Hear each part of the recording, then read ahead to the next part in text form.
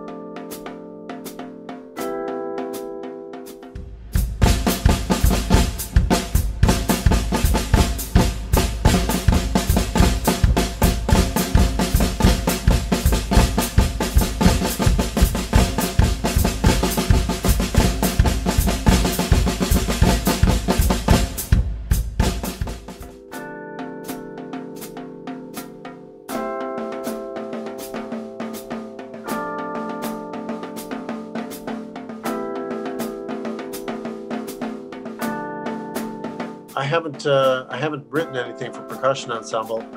That would be great to write something. So we just need to come up with like a clever title, and then maybe an outline of like the things that we're going to talk about.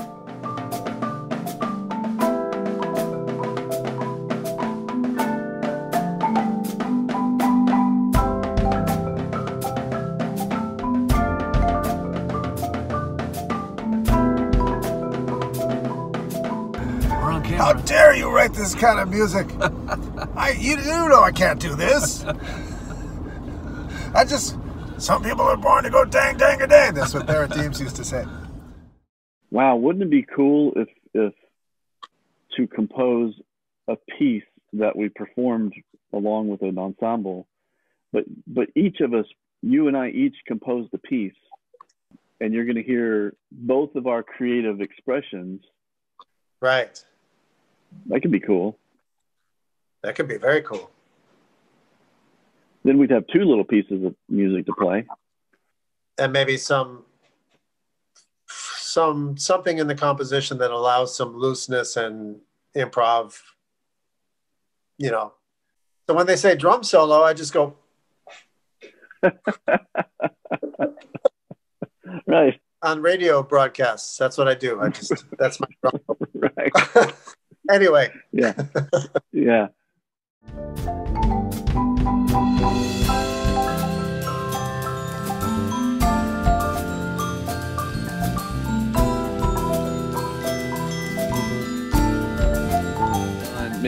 Maybe we give ourselves some kind of parameters that we have both the same toys to work with, same tools. Kind of like what we did with the funny sound effects. We should just use that.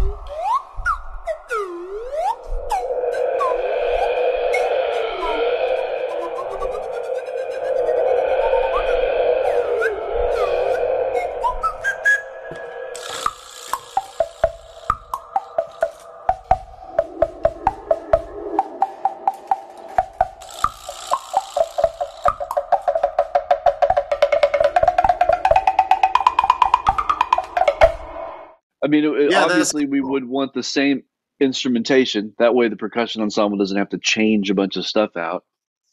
Um, Yeah, yeah.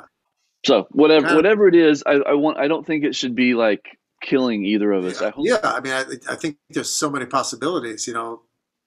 Well, okay, so let this be known. It's our first meeting. We've accepted it. We're going to accept with PASIC. I think the things that are going to be interesting, like the reason I would want to go see something like this is I'd want to know that it's not impossible to write a piece of percussion ensemble music that you're going to sound. I mean, when you write your thing, it's going to sound like you. It's going to sound like the things that you know and are interested in. My things they're going to be completely different. I would imagine you'd probably fly in and stay here for maybe a 4-day span where we could rehearse with the ensemble after they've gotten everything together, and hopefully Yeah, they'd be ready to film after 10 hours of rehearsal or something with us. right, Two right, nice solid days of rehearsal, and we'll document that. So we'll document that process. I'm going to have to stretch outside of my comfort zone. You may have to stretch outside of your comfort zone as we learn to navigate these things, and then we have to pull it off. right, I like the idea, and I think like I said before, I think the important thing is that we don't leave it to the last minute to do, which I'm right. really good at doing. I will put it off until it's like 2 days, and okay, now it's time to write, because we want to document the journey. Right. I think that's what will legitimize our presentation.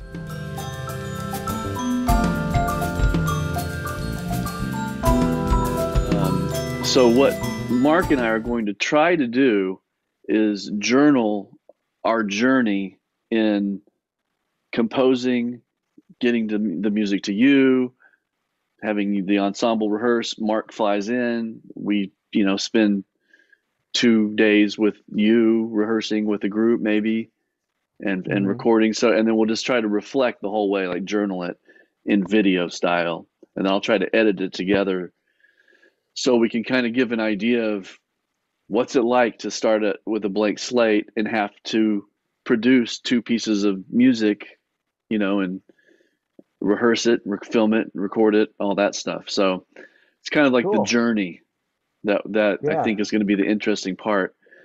We were thinking it would be fun if we decided that it would be cool if neither of us hear anything of the other person's until we're complete.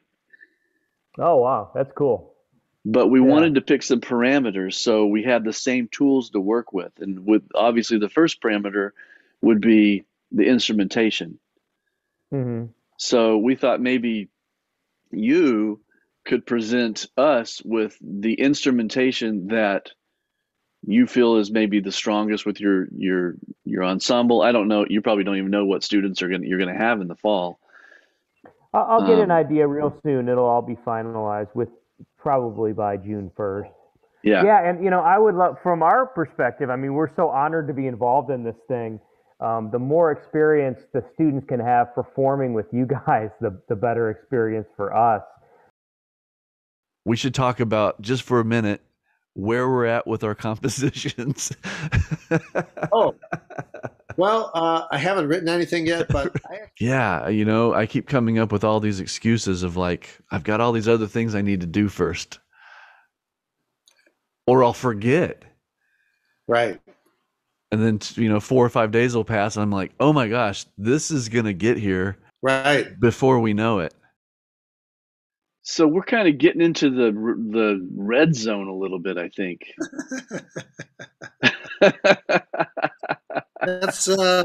That's my neck of the woods. I know. Have you had any luck yet with starting? Oh yeah, yeah. As a matter of good. fact, I'm just getting used to the fact that I have all these mallet instruments and trying to figure out how to orchestrate stuff and also how to showcase us and what to do rhythmically. Right. Like I'm used to writing tunes and thinking about the drums last, and now it's a drum feature, so it's like, oh, okay, let's see. Well, what can we do? Maybe some hip unisons, and then maybe some trading, and then some weird interlocking stuff, But at the same time, I'm like, okay, is this melody going to hold up? Is this harmony going to hold up with two drummers like going for it? Lately, I've been just, drooling on the piano, as Ralph Towner would say, and then just writing stuff in a sketch, like a finale sketch, just writing random ideas, and then later transferring those to specific sections. But for this tune, what I did was, I worked a lot with this guy, Michael Philip Mossman, and he's a trumpeter, and he's done a lot of scoring for big band and stuff, and I've worked with him a lot. Like, I actually first worked with him. He used to live in Chicago for a minute, and we played together with Howard Levy when I was really young, in my 20s. And then later we worked together in New York when I moved there, and then we wound up working with some of the radio bands in Germany. And he wrote this article called Big Band Arranging 1, 2, 3. And so he said, instead of just tearing your hair out trying to write a score, get out an index card and answer the following questions, like, who is it for, blah, blah, blah, who is the featured instruments, and then he's got this whole thing. So I mapped out completely what the form is going to be for this piece, and I put it in a finale file like a couple of days ago. And so now I'm just messing around with stuff, and I always go back to like I put it in notes on the Mac. Yeah, I just made a sheet like, okay, this is going to be the A section, this is going to be the B section, this is going to be the vibe. And so I'm trying to just like paint by numbers, Yeah. And it's probably going to work out, I mean, just trying to, and of course, I everything is subject to change, and that's fine. It doesn't have to be ultimately as I initially wrote it down, but I'm trying it this way just to see how that works, Yeah, right. Because if somebody says gives me a descriptor, like, okay, this section needs to be exciting and feature, some drum trades. Okay, I can write something like that. Boom. Okay, this section has to be harmonically hip and have more of a relaxed feel, like maybe a longer harmonic rhythm, and lasts around 16 bars. Okay, I'll mess around with some chord progressions. So at least I have an idea of what it, but at the same time, I can't really force it. I kind of have to let it be what it wants to be. So if it's going to go off the rails, I'll just follow it and see what happens, and then try and bring that into the picture, somehow. I mean, it's so strange that, every day I would write a little bit of something and then forget about it. And the next day I would write something and just forget about it every day. And then suddenly that I just sat down and this piece just like came out, the whole thing came out all in one sitting. That's amazing. And now I'm in there, kind of, and I did it all in Ableton. So everything's just MIDI. It's just like a song. Yeah. And I'm now in there tweaking little things and making little decisions. Jim, I've been attracted to this sound, and it sounds like people are clicking sticks. And I was wondering, is there some kind of like bamboo that's like split that when you click them together, it has like kind of a big open kind of. Yes. It doesn't just sound like two pieces of wood. It has more. Yeah. That I've written that sound into my piece. That sound isn't. I just like that sound with like four people doing different rhythms with it. Write whatever you want, and that's the cool thing about being a percussionist, right? Is you got to like interpret what these crazy composers write, and make it happen. That's fun for me. Do you guys have any other questions that would hold you up from writing? Like kind of like Rich's question about instruments, or write it as hard as you want. Whatever you think of, write. And that goes for improv, speed, chops, vocabulary, whatever.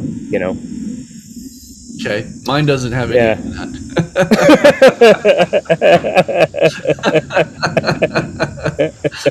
Vocabulary, jobs, improv.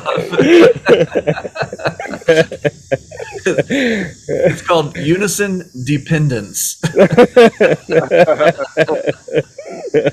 Go.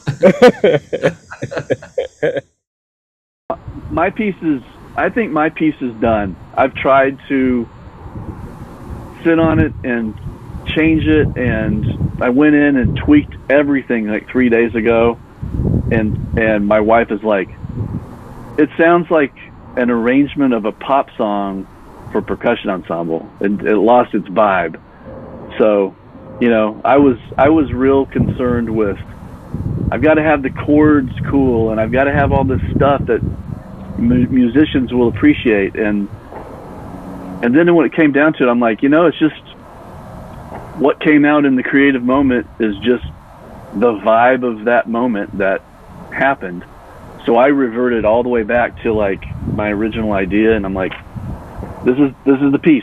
You know, if there's a different piece later that needs to be written, that will happen. But I feel like I was like trying to over edit from here instead of here. For sure. You know? Yeah. And it was a really interesting process to second guess yourself for intellectual reasons. I'm heading to O'Hare Airport. Mark Walker is flying in today to spend the weekend, and this is the day that we reveal our compositions to each other, and then we're going to go down and meet with the Vandercook Percussion Ensemble, and then meet with Jim Yakis, who's the head of the percussion department down there and the director of the percussion ensemble. So we are rolling. We are in the next phase of this thing. Up until now, it's just been like, let's try to get these things written. But we are officially going to hear each other's pieces in just about an hour.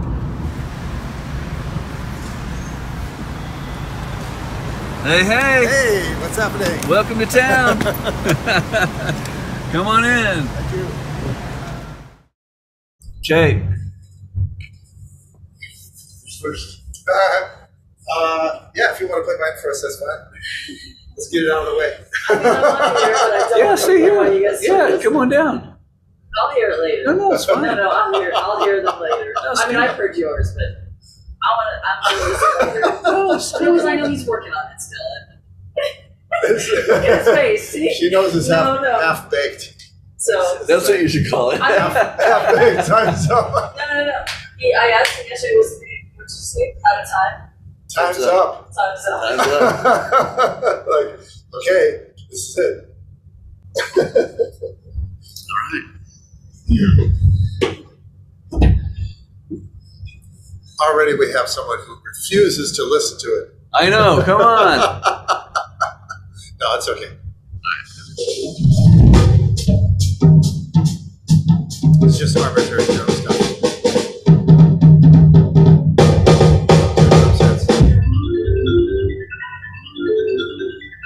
Awesome. Thanks. Wow, man. That was really, really good. Thanks. Appreciate it, man. The idea was 1964, 65. We lived in London because my mom was from there. And it took me to Battersea Park, which is an amusement park. And I rode this little train. This is the end, and I was ringing this bell. I was like, yeah, this is cool. You know, riding trains and ringing bells. And now I'm still doing it. Right. You know. So that was the feeling with what it'd be like. Like the little kids seeing all this insane stuff for the first time. Oh, wow. Yeah. Let's go. Let's go. Let's go on this ride. That feeling. So that's why there's so much, like, it struck me like something that Ralph Towner said about composition. You know, you shouldn't be like you dumping all your candy on the table. You should put it like, but in this one, I just went, wow. There's a lot of candy on But it's so great. I mean, that's exactly what I imagine. Yeah. All right, man. Very All right. awesome. Very awesome. Thank you.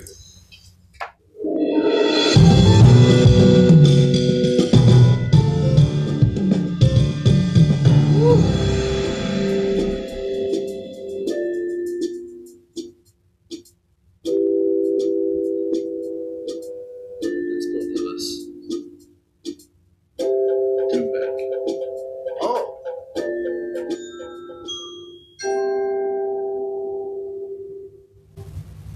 Very cool. It's gonna be a blast. Yeah, like an ABA thing. Yeah, That's this is like fast. this is second A, and then there's B, and then it goes to a vamp, and then the drum stuff starts. Which If she's super into it and like good at it, then I'm cool. She's good at it. My concern is a 5-day turnaround with that much footage. That's a lot of footage. That's why you're saying maybe we could do some stuff before, get it done before then. Oh, some of that, but like, you know, the 'Cause- more she knows about the piece, the easier it's going to be for her to film. Right. If you could sub out, if you don't have any commitments on Wednesday morning, then maybe you could even fly out Tuesday night. Yeah. Yeah. Yeah. And then we could even rehearse Wednesday morning, play for the kids here Wednesday afternoon. So should we play something to, I mean, what do you want to do? How do you want to kind of approach the next hour? Well, let's see. Maybe you can show me what the drumming is on your tune, like what's involved. I've never even played it yet, so. Oh, it's at 5 though.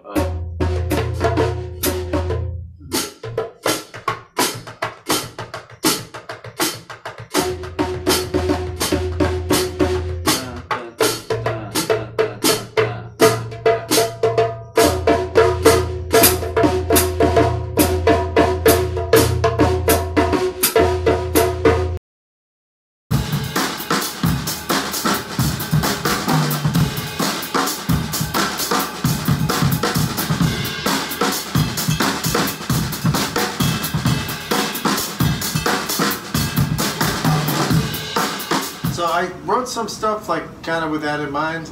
Like if there's vamp in one key, that might be that, you know, that might be that groove. So I'm thinking Okay. along those lines. And I wrote some figures like sort of like a funk Right. Okay. jazz Yeah. Cool. Nice. fusion thing. Yeah. Yeah. At a certain point there will probably be just like bass playing and marimba solo and us just jamming, sort of like, you know, weather report style Cool. thing. Okay. So it looks like we have really 9 rehearsals until Mark flies in, which isn't a lot. Rich, even if if we're starting this thing Tuesday, if you wanted to hop on right where you are, we have that huge screen in room 130. I could just say, hey, it's Rich. He's going to talk about the piece. Oh, yeah. We're virtual. We're on. Awesome.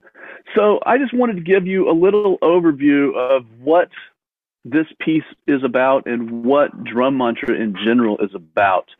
Because all the pieces that I composed a bunch of pieces that become play-alongs for exercises under my online education program called DrumMantra. And a lot of the qualities that you'll be doing in your parts in this piece are reflective of all the things that we work on in this drum set program that I've created. And the concept of DrumMantra is to do repetitive exercises to develop muscle memory is kind of the foundation of it. Just a general basic great idea of practice is to do a practice long enough so your body starts to memorize the motions of whatever it is you're doing. And the exciting part about the DrumMantra is it starts to incorporate polymeters, polymetric relationships. Polymetric relationships are not polyrhythms. Polymeters and polyrhythms are two different things. A polyrhythm is two different groupings of notes that have different subdivisions, but they resolve in the same amount of time. So you might have, maybe an 8th note triplet, and then above it, you could have a 5-note grouping that happens in the same amount of time as that 8th note triplet. That's a polyrhythm. Those are two different groupings of notes with different subdivisions that resolve in the same amount of time. A polymeter is different groupings of notes with the same subdivision that resolve at different times. So you have to play a cycle of these things for them to come back to the beginning of the bar or of the pattern. This is the premise of the whole concept of the 5-4 polymetric relationship. Is you play quarter notes in one hand, and then you play every 5th, 16th note in the other hand. Now the formula for this is downbeat, and then beat 2 you'd be on the E, which is 1/16th note later, which gives you 5. Beat 3 would be the and beat 4 would be the and there'd be nothing on beat 5, so it'd be 1, 2 E, 3 and 4, 5. That's a really important pattern to get, and you should try to get it both directions. 1, 2 E, 3 and 4, 5. It's a coordination thing. 2 E, 3 and 4, 5. The next step to this is you would count to 5 with your right hand. 1, 2, 3, 4, 5. 1, 2, 3, 4, 5. And then you'd also count with your left hand. You'd count to 4. 1, 2, 3, 4.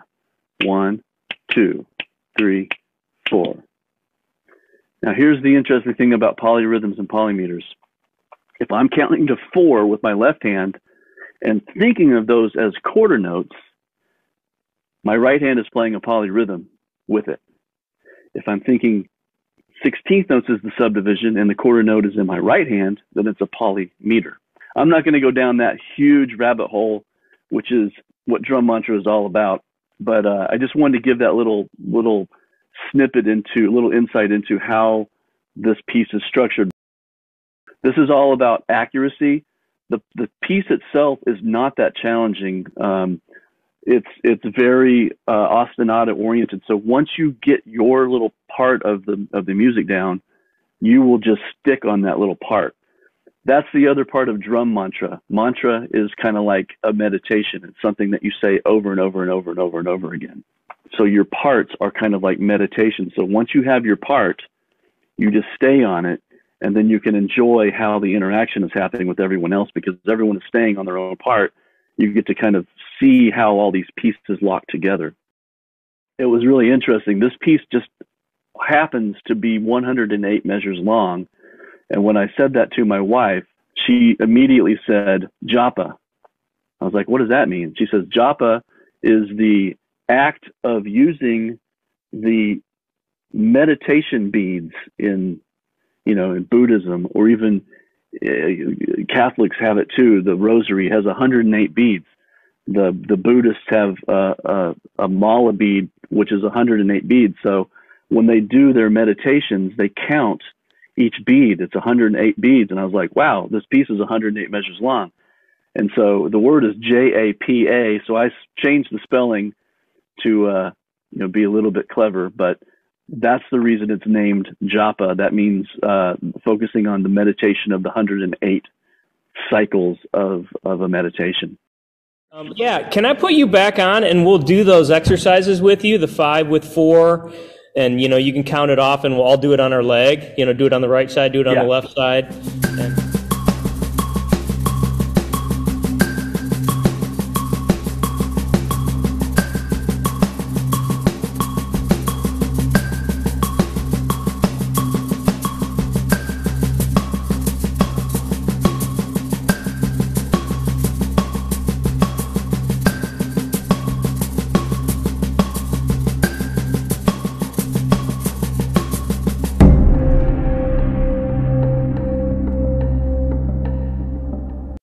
the way that I like to think of every single piece, every single part to me is a melody.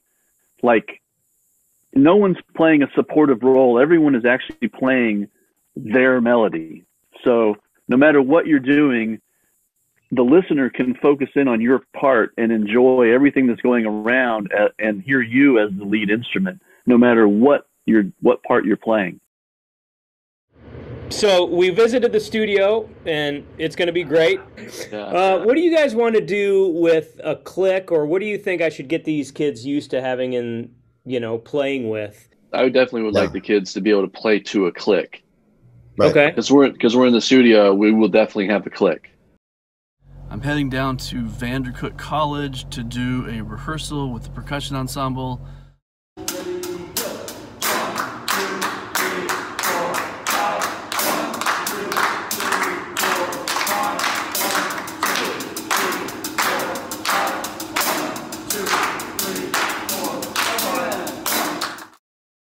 You know, like you have to be so solid in your own part, it has to be second nature to actually listen around and see how it splits, you know? Right. Because if you're not, as soon as you do that, your part's not right, and then it starts to snowball, you know? So, yeah, and it only happens through lots and lots of repetition. Yeah. And kind of like, you know, what you're doing, like mindful repetitions, right? Like sitting there and relaxing and thinking of it in larger groups instead of math and a bunch of zeros and ones going through your brain, you know? Yeah. Kind of like a drum mantra. Yeah, kind of. Gee, imagine that. Yeah, man, shedding these pieces has been really interesting. Yeah, What's it like?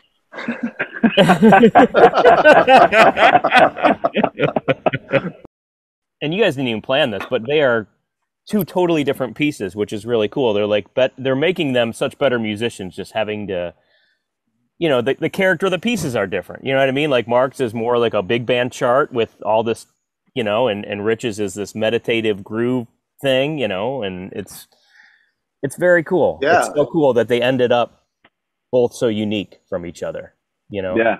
And you guys didn't even mean it. Center of the beat. Ready? 1, 2, 3, 4, 5.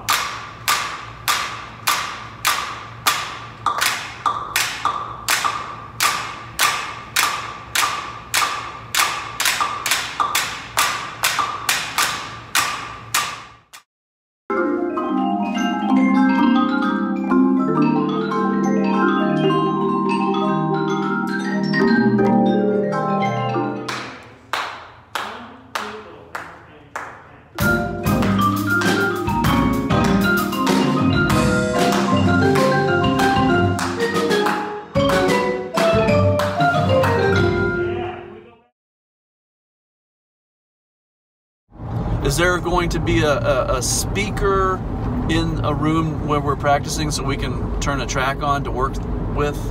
I can see if I can make that happen. Okay. Okay. Cool, man. Great. Thanks so much, Jim. What's the ETA for you guys?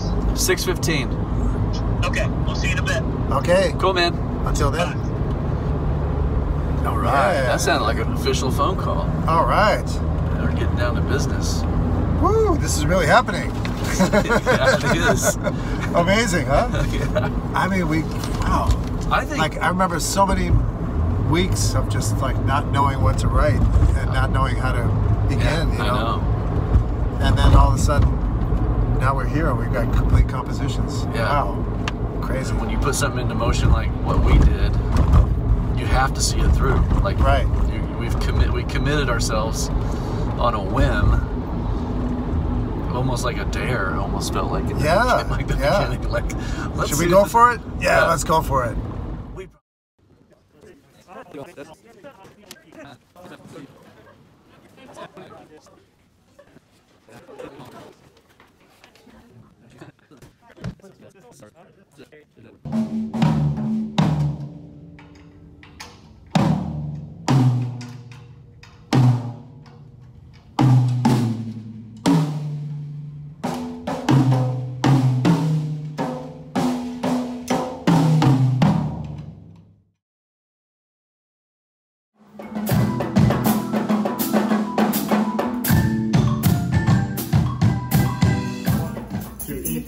And 4, a 5.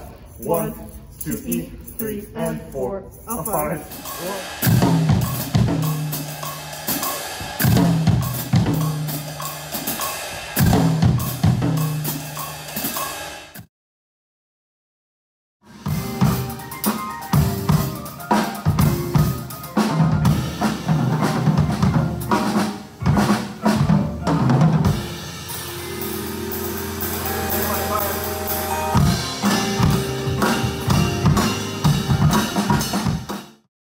Hey, we're gonna attempt to run your tune for the first time all the way through, and then I'm gonna let them go.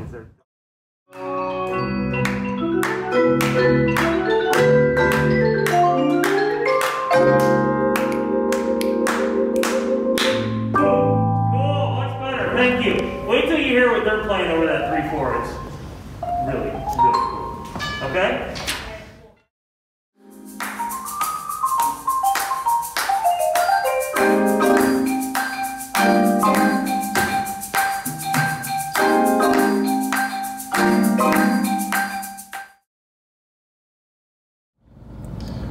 We have arrived at the Vandercook College of Music building. The door will open. Yeah. Yes. All right. There's a harp. Corn oven mitt. Nice.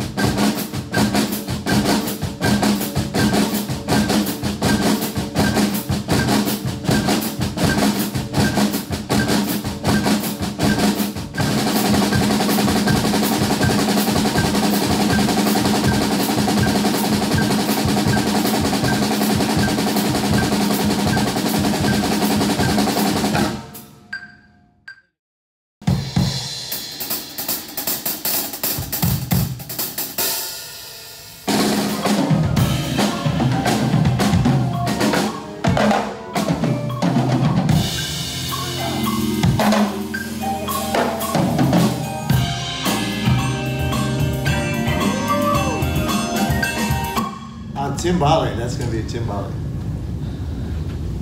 Those It'll be the 1E. 1E of bar 81. So those two notes. Yeah. Ba-da. Yep. It's like, yeah, man, it's perfect. Yeah. This is the only. I mean, this can only happen if we're doing this. Right? Exactly. You know? Right. That's the beauty of it. Like I was thinking for the first solo, you know, where it goes to that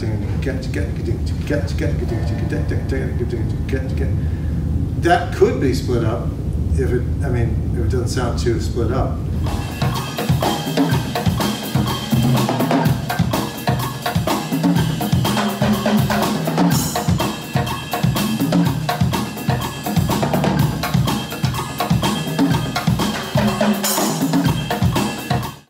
Dr. what's your mid-rehearsal update? Oh my goodness. Hey, you need permission slip through that. Here we go.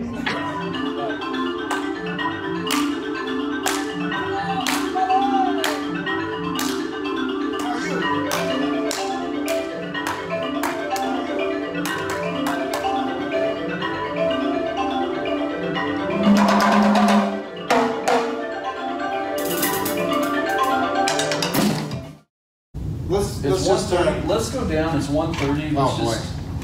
And tell him we need some more time, and maybe he does too.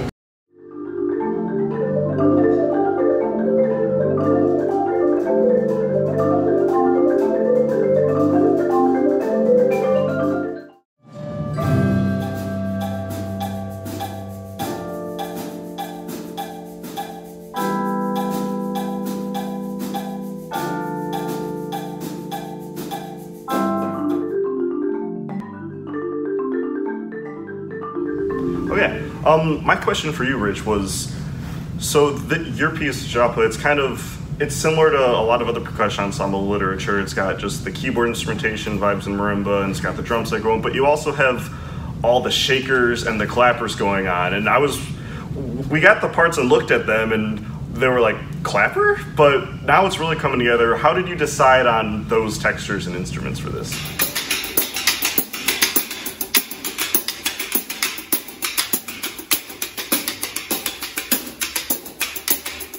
I like the, I especially like to hear just like it's just a piece of white noise, really. Yeah. You know, it's just like a static-y kind of white noise sound, different pitches.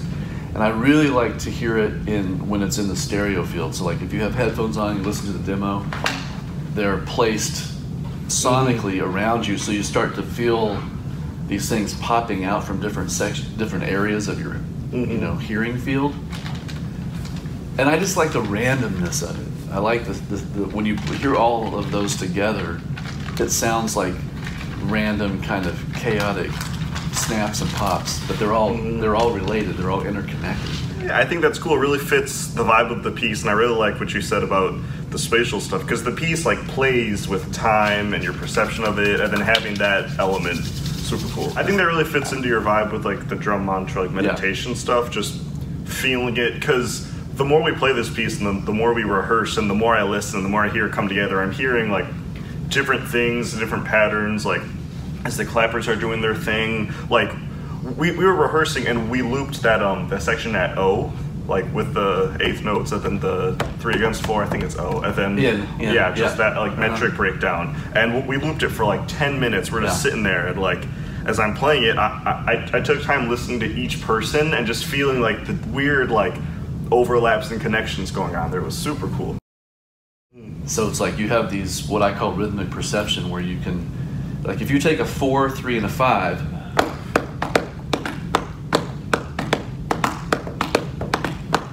that's 3, 4, and 5. If you can program that into something, because it's really hard to play and do this, but if you can program it in, and then you listen to it from the quarter note perspective, and how do these other two things interact with the quarter note? What you find out is there's 16th note subdivisions, so you have 3 16th note groupings and 5 16th note groupings interacting with a 4 16th note grouping, the quarter note. And then you shift your perception and you start hearing the dotted 8th note as the main pulse. Now, how is the 4 and the 5 interacting? Because now, if the 8th note is actually the pulse, then you're actually listening to triplets, because it's 3 notes per pulse. So now are you in 12/8, are you in 15/8? And so those are dancing around, and you start to hear how they act as triplets, and then you finally shift it to the 5-note pulse as the pulse. And now the subdivision is 5 subdivisions between each pulse, which I call the 20th note. So in 4/4 you have 20 of them. Yeah. 5 between each pulse. So they're not quarter notes anymore, they're the subdivision called the 20th note to me. And then are you able to hear how those 3s fall across that field of 20 notes per measure? It takes 3 measures for that to resolve. So it's like you can start to take a very simple little idea like 3, 4, and 5 together, and you look at it from these different perspectives, and it totally opens up the world of something. I mean, your brain has changed. When you start to, so that is the drum mantra. Yeah. Both of your guys' pieces kind of reflect your styles. With Rich, it's his drum mantra, his vibe. With Mark, it reminds me a lot of some of the stuff we did at Day of Percussion a few years ago, and the stuff from your album, just groove-oriented jams, there's improv and solos. Did you guys like collaborate at all as you wrote these, or just you each wrote them independently and showed them, or what was the process like with that? Well, the idea was that we would write something for percussion ensemble and wouldn't tell each other what it was. So whatever it was going to be, it was going to be. It would have been totally freaky if we had written something really similar, but happily, I can say we've written something totally different. So it's really like Jim Yakas said, it's a big band chart, and that's kind of my thing. And yeah, I'm glad it turned out the way it did. I'm really happy with. I mean, the last night was the first night I heard it, played by real instruments. So it's like, wow, it's a cool feeling, isn't it? And you know, thankfully, everybody I'm sure is relieved that the tempo is going to be a little. Time's not at that up. It's going to be a little bit down. Now, just grooves more. Now, this might be different between you, but what's your process for writing the actual drum set part? Are you sitting there in finale just notating each note? Do you sit down and groove for a while and see what works with the track? How's that work? Well, for me, like everything was about running out of time, so that's why I called it Time's Up. Yeah. But so I had to send off some version of it, and I just sat down on drums and just played a quick and dirty demo, and sort of conceived it as I was doing it. I maybe did like tried it a couple of times and then just sent it off. And so I knew I had to create a part for Rich. Otherwise, like, what's he gonna play? So I basically kind of remembered what I had played without listening to it, and just notated a part in finale. Like, okay, this would sound good. That's kind of like what I would do. And basically, we're both playing that part. Does it feel weird playing someone else's like drum set part? Like, does it feel? It's so cool. I mean, it's just like when you transcribe somebody. You know, I remember in college transcribing a 16-bar thing of Jack DeJohnette, and all of a sudden you're like, I understand how Jack thinks now. You know, because you hear the phrasing and you hear the shape of how things actually happen. You know, and this is a great glimpse into how Mark thinks. Because I can feel it. It's I said it last night. There's these Markisms in the groove, and you can tell how things happen and how the fills work. Yeah, it's totally. I mean, you can't. I don't think you can help but write like who you are and how you sound. It's your own like touch and style. Yeah. Now, was his process similar to what you did with your piece, or was it different at all? Very different. Yeah, I think so. When I think of Mark's music, I think linear. I think like, this is a piece of music that's going to carry you through. There's sections. My pieces feel more like they're modular. Like, you could take any section of my piece and loop it, and everyone would have an experience. You know, and I feel like because the rhythms are repetitive and polymetric, they kind of fold in on each other. So my music, I always feel like has this kind of feel to it, where Mark's music has this kind of feel to it. Like, you're going down a track. The whole concept of this, I was thinking, was when I was about 4 years old. We lived in London for about a year or so because my mom was born there. Me mom. And they took me to an amusement park, and I rode this little train, and I was ringing this bell, and it was like one of the happiest moments of my life. So that's, you know, being on a track, and ding, boom, boom. Right. All right, Mark, time's up. We gotta go. So yeah, it's that kind of. But there's 284 more bars to go, Mom. Yeah, I'm just getting started. That was the first time I played percussion too. Was your process for your drums up part about the same, or since your piece is very like metric oriented and with all that, were you like sitting down and like thinking, how can I mess with this feel? No, I kind of coined this, you know, the word drum mantra kind of became sort of the overarching definition of a certain way of playing, which is repetitive polymetric coordination kind of exercises.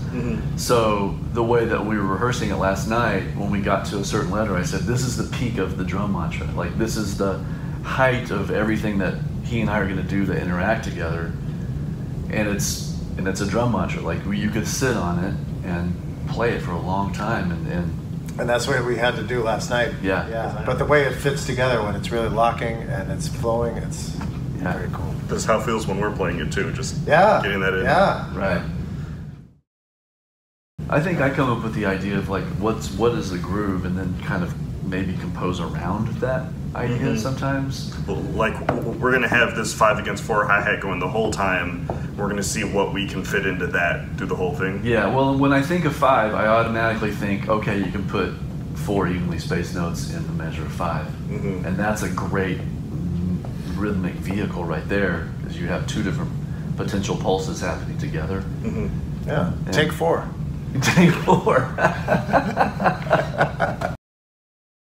And it's all an experiment, you know. I mean, it's every time you write a piece of music, you discover something new about yourself, and you realize your music is just your music. I mean, it's just. And it was such a great contrast. I mean, and your piece is like, oh man, that's going to be some serious shedding work. Right. I think it's cool because both pieces, like, we love both of them, and they're both really good examples of just how you can integrate this drum set stuff into the percussion ensemble. Like, completely different styles, but it still works and grooves each way. I think that's a really cool just testament to how that can work. Yeah. We're now downtown Chicago at the Chicago Recording Company, CRC, loading in for tomorrow's session with the Vandercook College Percussion Ensemble. Taylor, what about our timpani? I'll come back. No, you won't. That's what... Okay, I'm gonna get in the elevator with everybody. Yeah. What a day we've had. What a 2 days we've had with these. Let's see, Smashing Pumpkins over here. So Lady Gaga. Madonna. Oh, wow. All right, here we are. Okay. Weeder, I didn't know you were going to be here tonight. Oh, I gotta set this shit up, man. Somebody's gotta do it. Oh, man. Yay. I ain't coming at 6 in the morning I know, to do I this. was like, man, he's going to have a lot of work tomorrow morning. Fuck that. Oh, I'm so glad that you're here. Me too. We're live. Hi, how's it going? Steve Weeder, my favorite engineer in Chicago. Right here, baby. We got the best. Rock. Yes. You know, we're documenting this whole thing. We have film crew come in tomorrow, so we're gonna should be cool. Documenting this part too. Yo. Cool. You think there's somewhere where we should put our Jonathan? Oh yeah. We met Good to Rich. see you, yeah. Good to see you. Okay, I'll walk you through. I'll give you a tour. You guys face each other. We're thinking. Oh yeah. So we were thinking about facing. I'm gonna go ahead and record all this. We were thinking facing each other, and I kind of. Are you cool with that idea about the kind of stereoing us? So you've got have one of us on one side, one on the other. I was totally thinking that. Yeah. Because some of our parts we've created, so things are bouncing back and forth between us and stuff. What I was thinking. Okay. So it should be, But do you want to have enough space between us to put a gobo, a wall, or anything, or are we just going to be in that room? Maybe I'm gonna let you guys set up, and then I'm gonna. How much space do you want between our bass drums? Probably just like 6 feet would be cool. Okay. Social distancing. Yeah, Social there distancing. you go. 6 feet. Okay. You gotta get in there. Get in there.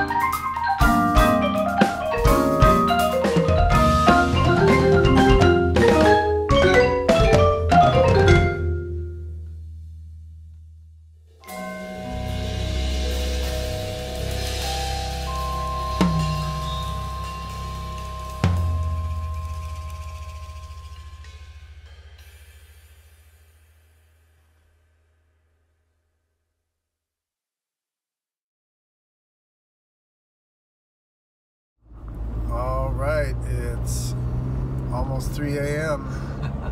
The night of the day session. Yeah, got to the studio at 9 o'clock in the morning, and it's now 2:45 in the morning the next day.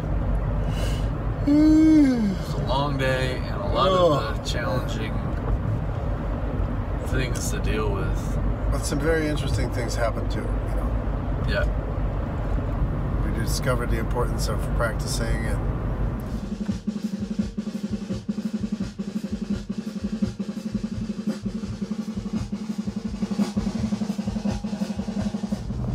I think that's the biggest thing. That's kind of been the theme for me for the last couple of years is, you know, have an idea and see it all the way through. yeah.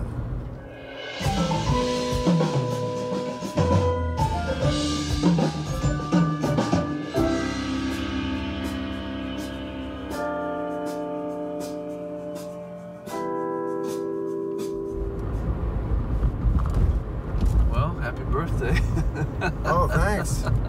You're 3 hours into it already. Yeah, man.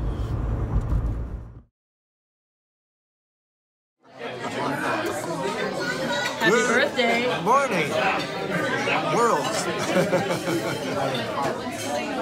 Birthday boy. So it's the morning after recording in the studio for 17 and a half hours. 17 and a half hours. Preparing for Paiste. Of which we recorded probably for 2.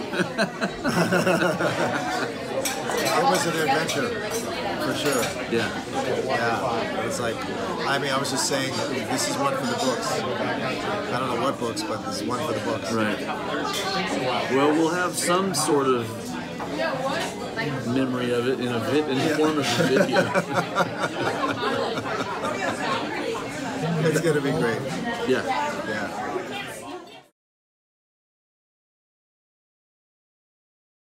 Hi, Mark Walker here, and I'd like to give you a little lesson on orchestration and contrast. What does that mean? Well, when we recorded my tune, Time's Up, we were basically playing the same drum parts because I had only written one drum part. And I thought when we got together, we could work out some different contrasts and different things we could do.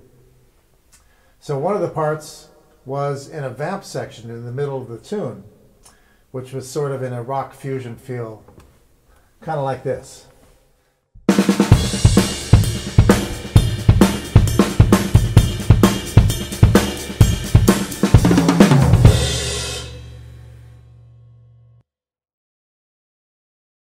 So rather than play the exact same thing, as cool as that sounds, I decided to come up with a contrasting part.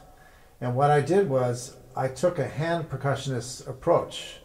So I used cross-stick sounds, rim shot sounds, kind of muffled rim shot sounds, toms, a timbale, and eventually I worked in a cowbell. So the part I played was inspired by the great Cuban drummer Ignacio Berroa. And he played on many albums, including Bata Cumbele, Un Poco del Songo from 1980. And that was the Puerto Rican group that kind of followed in Los Van Van's footsteps in certain ways, but really had their own sound. So this groove that he played was a songo groove, but it was a kind of a used for a breakdown section. So basically what you're doing is, if you're looking at it in 16th notes, you're playing quarter notes with a cross stick. And then you're filling in the other notes with the right hand on the muffled snare.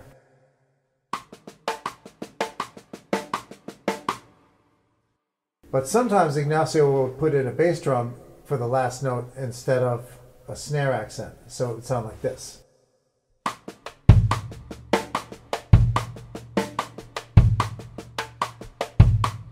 See how that sounds like songo?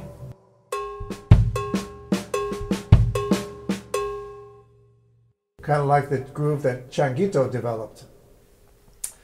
So what you can also do when you play that groove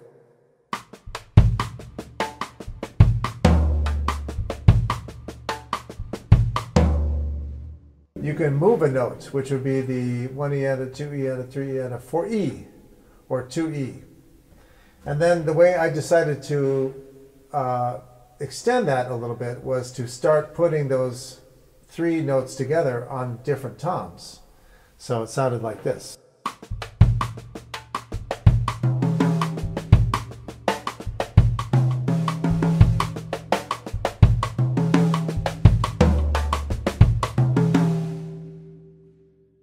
So the melodic possibilities came into play, and that was kind of like what a conga player would do.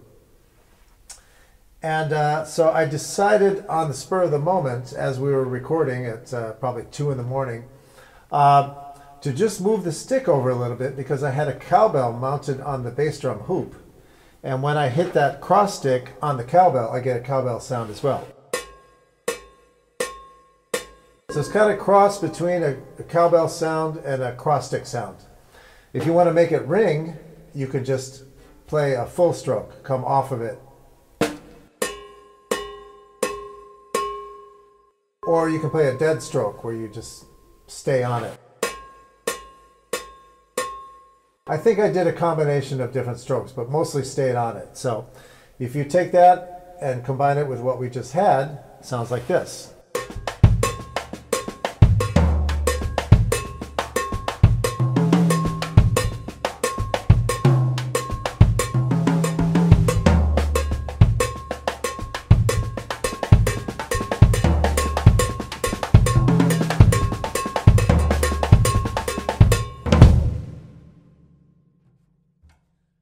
So when you hear the actual tune, you'll hear me doing that and Rich playing the first groove that I played. And I thought that came out pretty nice. So enjoy that. The sticking is basically left hand on the downbeats and everything else played by the right. Sometimes the bass drum would come, and it would usually come on the of the beat. And everything else is just filling in with the right hand. So have fun with it and enjoy the tune.